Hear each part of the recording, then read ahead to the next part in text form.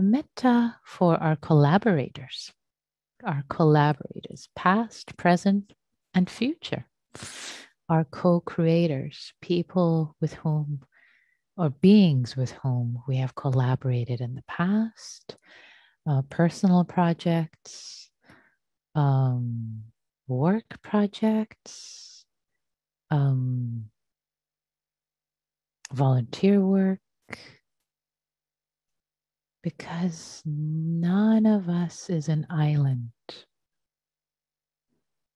And the work that we dedicate ourselves to, whatever it might be, it's always a collaboration, a co-creation of some kind. Sometimes it's more apparent, more easily noted that it's supported by the work of others. Sometimes it's a brainstorm and working together, creating. So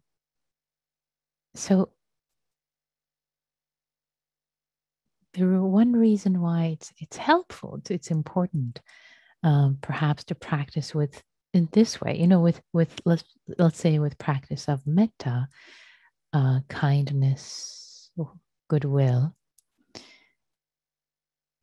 We do this practice in concentric circles, as you know, right? We start with ourselves and go to benefactors and friends, neutral beings, and then to those we have difficulty with, and all beings. And when we get to the all beings category, all beings, one way that traditionally all beings practice is taught, because if you just think of all beings in a way, the mind kind of goes a little numb, like all beings is kind of hard to imagine all beings.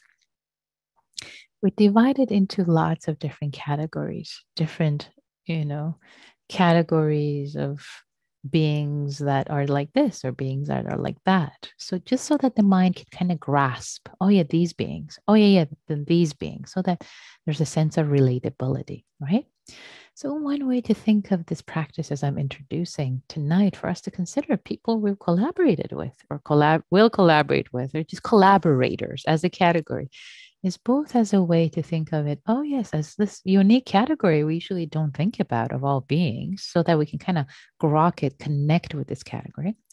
And also, it's a category that's kind of spread perhaps over some of the other categories, right? Amongst the collaborators could be people that are our benefactors. Our work, our what we contribute to the world really depends on their work, depends on their goodness, on their gifts to us. Some of them might be dear friends. So the category of dear friends, like, oh yeah, we really like these collaborators. They're just good friends.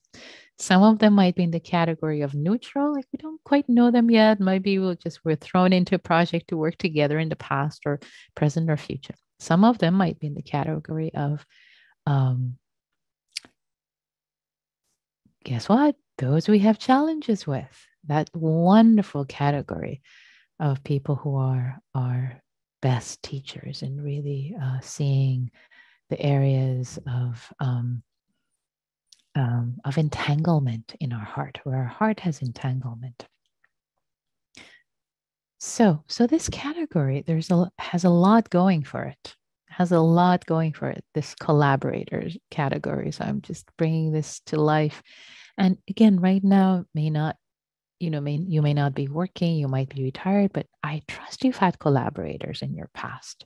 The past, again, either work or family groups. Maybe you've hosted a party together, or, a reunion, and you've had collaborators. So just people you have co-created with, so that you're not alone. You're not an island. We're not an island. And also in this way, humility comes in. We don't do things on our own. So many causes and conditions and people support us, and we support them to co-create what is here in this world. So it also brings up a sense of humility. It's not just all me. We come together.